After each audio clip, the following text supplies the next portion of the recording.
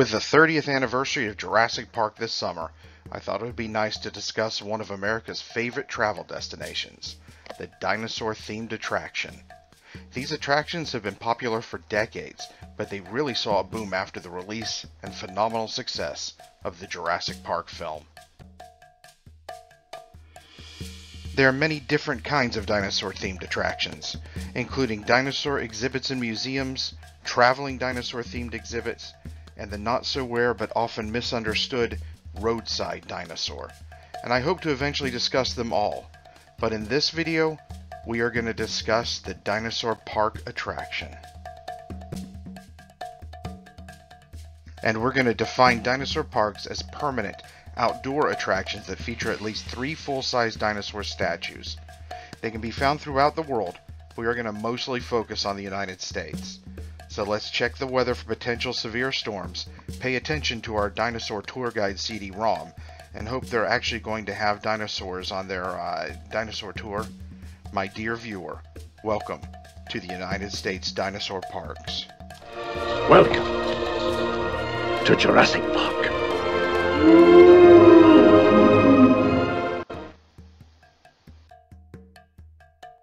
But the story of the Dinosaur Park does not begin on the shores of this great continent.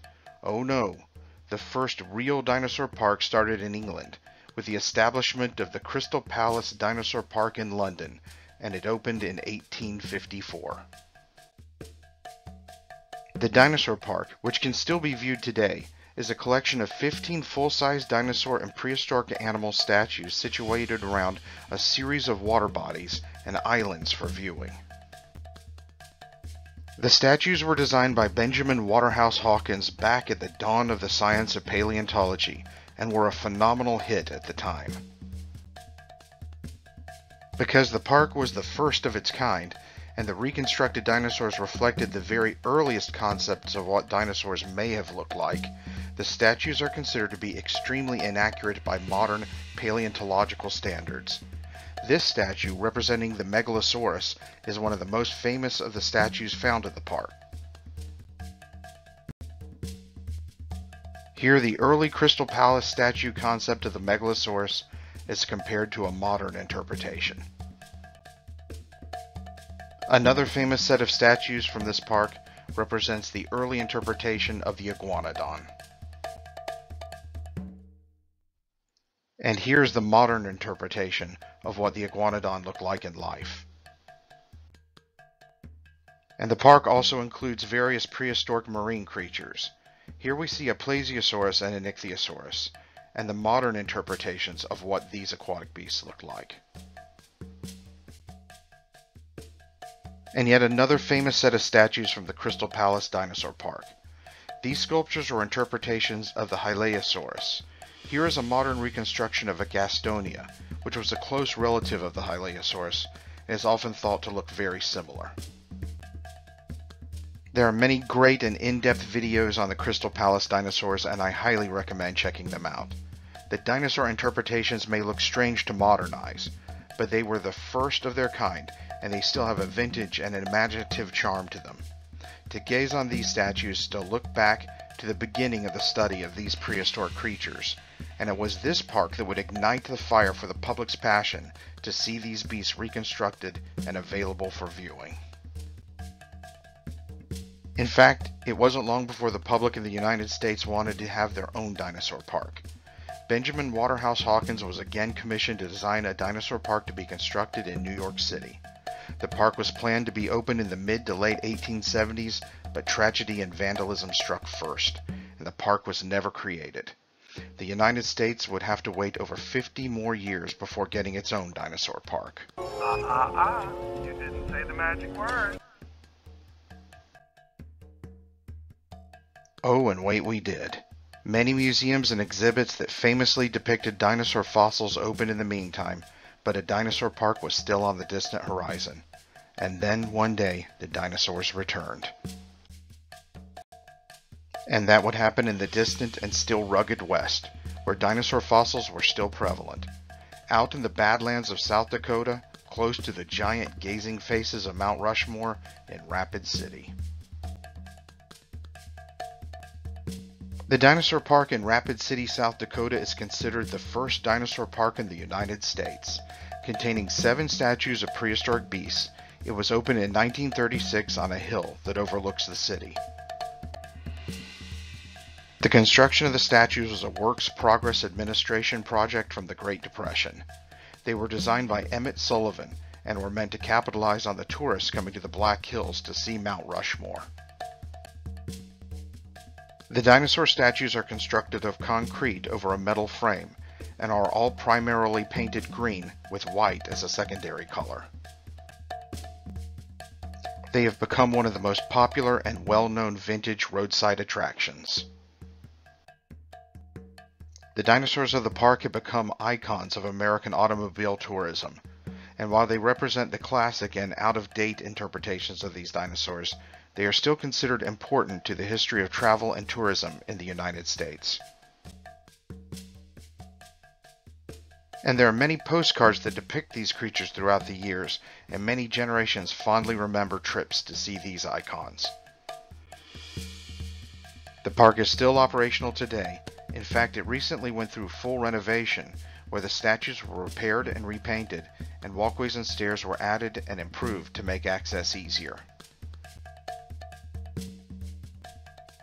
In addition, an updated tourist center and gift shop was added to the attraction. The old park is looking better than ever. No expense was spared, except for dentures for the T-Rex. Don't get cheap on me, Dodson.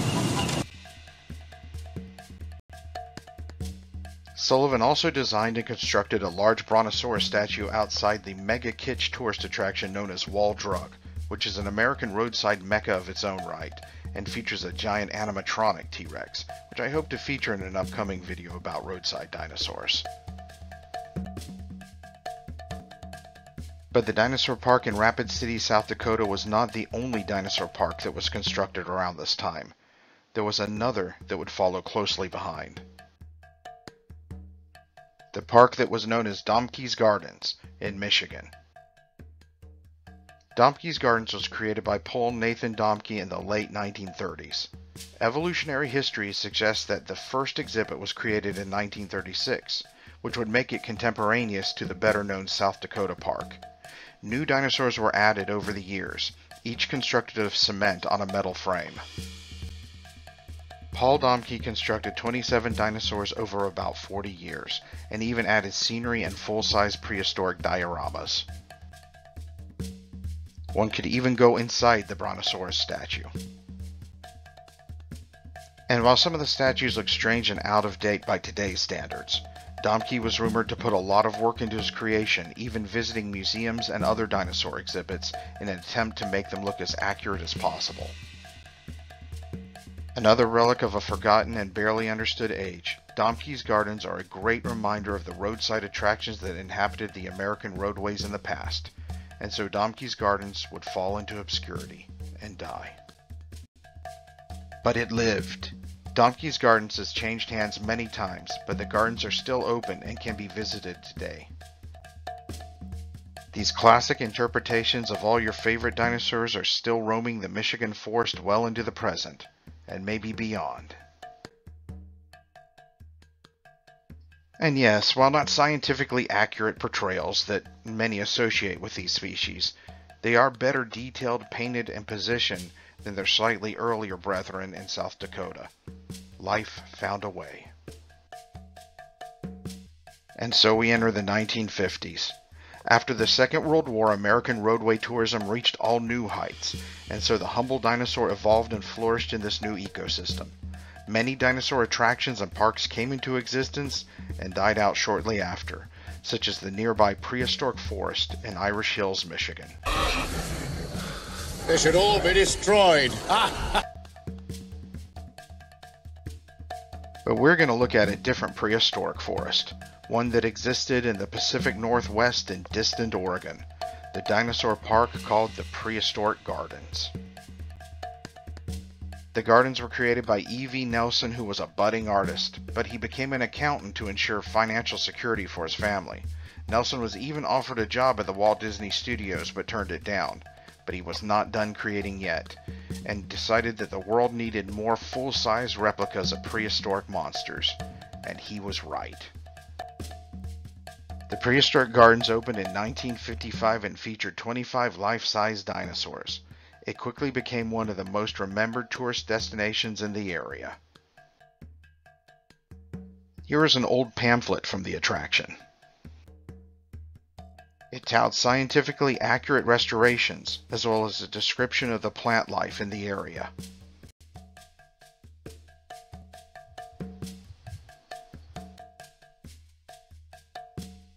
This plant life would become an important selling point. The pamphlet notes the existence of other dinosaur attractions, but also states that the restorations found at this park are the only ones found at that time in a rainforest setting, with plant life surrounding them that mimics the habitat in which these creatures lived. And once again, life found a way. These gardens still exist and can be visited to this very day by intrepid explorers and dinosaur hunters. The statues are still in place today, and they are still surrounded by the lush rainforest that will have you thinking of that ancient and primitive time. The concept that prehistoric beast statues will be located in landscapes that mimic, or at least reminds one of the ancient world, will later be revisited. But for now, we must move on to the next major dinosaur park to be constructed. Dinosaur Land was opened in the late 1960s in White Post, Virginia.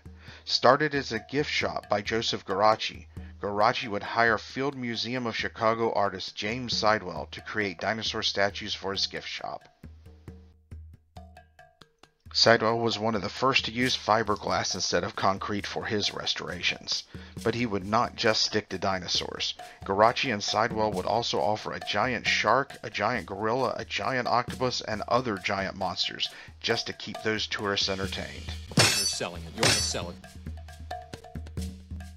And Geraci was all in when it came to getting tourists to come and see his wonderful prehistoric world. Dinosaur Land of Virginia features a brutal landscape, where creatures are often locked in battle, and those too weak or unfortunate become casualties of the other dinosaur statues. Please, help me. The sign outside says Educational Prehistoric Forest, but make no bones about it. Upon entering, you're about to see some badass... Damn! This park is still operational and has continually added more statues throughout the years. More recent statues were created by Mark Klein, the creator of other booty-kicking straight-up metal attractions such as Dinosaur Kingdom and Foamhenge. I won't cover those in this video, but be warned, if you see them you will never be the same. But unfortunately, many dinosaur attractions are no longer with us. Nature selects them to go extinct. We know that they were there from the remains, the clues they leave behind. Dinosaur World in Beaver, Arkansas was one such casualty, but the history it left behind was just too good not to mention it. It was started in 1967 by Ola Farwell, who hired Emmett Sullivan of Rapid City Dinosaur Park fame to build several full-size dinosaur statues for his new park. In the 1970s, the park would be purchased by Ken Childs, who would continue to add new statues, including a giant gorilla. He would use the name of his friend, actor John Agar, when rechristening his new Lost Kingdom, and call it John Agar's Land of Kong. When it was operating, it was touted as the largest dinosaur park in the world. The park would also claim that it had the largest King Kong statue in the world. Truly, the owner was so preoccupied with whether or not he could, he didn't stop to think if he should. Eventually, the park was renamed Dinosaur World, but it finally closed down in 2005. The remnants can still be seen today, reminding us of a time when Arkansas was home to the largest ape on Earth. Dinosaur parks are still a very important part of the American roadway and automobile tourism landscape. They are still loved and frequented by children, but adults often have fond memories of these parks and visit them for that nostalgic feeling and for the great retro and kitsch vibe. A great example of how these dinosaur parks have become icons of the American roadway tourist industry are the dinosaur statues of Cabazon, California. These statues were famously featured in the film Pee-wee's Big Adventure. Also known as Claude Bell's dinosaurs, the giant statues were the brainchild of sculptor Claude Bell, who started construction on the giant brontosaurus in 1964 to attract customers to his nearby restaurant. The brontosaurus was such a success that Mr. Bell began creating his second giant dinosaur statue, a T-Rex, in 1981. And while usually the dinosaurs are considered to be more of the roadside variety, in this case I'm going to put them in the dinosaur park category. The primary reason is that in the 1990s, a creationist museum was added to the giant roadside sculptures. Along with this museum, the owners added several more large dinosaur statues, albeit much smaller than the giant Bell originals, and added walking trails to view the new prehistoric beasts. An eclectic collection, but one of the most famous dinosaur attractions in the United States. And that, mostly due to time constraints, brings us to one of the most important years in the existence of dinosaurs on Earth. No, not the year the famous meteor fell and wiped out most of the creatures of this kind, but the year that Jurassic Park was released into theaters, 1993. That same year, the town of Ogden, Utah would open the George S. Eccles Dinosaur Park. A marvel of modern dinosaur attractions, this park would feature much more realistic depictions of the reptilian behemoths in dynamic scenes, many automated and enhanced with a sound system.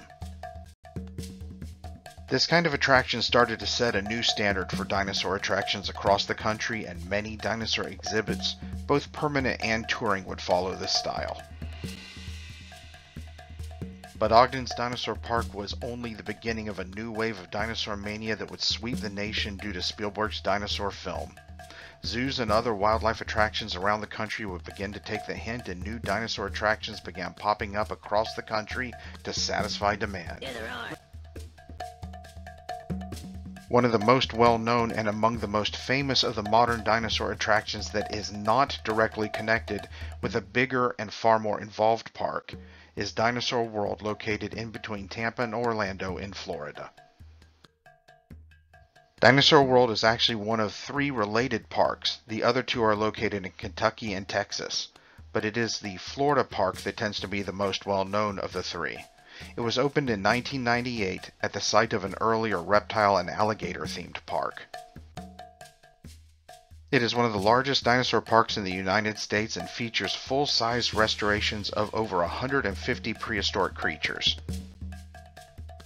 The detail and the accuracy of the restorations varies highly, and since they were added periodically over the last 25 years that the park has been in business, you're likely to encounter different interpretations of the same animal.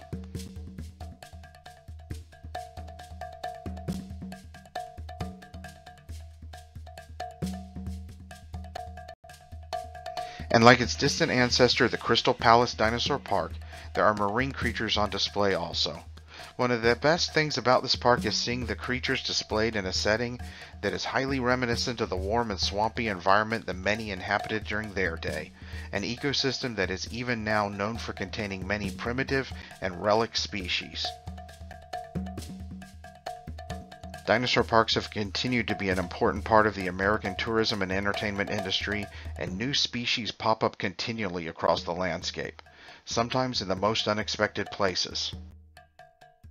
A good example of this is this little dinosaur park that opened in Cedar, Texas outside of Austin in 2005.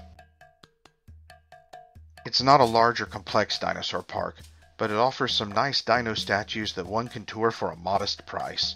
There may be a Jurassic experience near you that you don't even know about.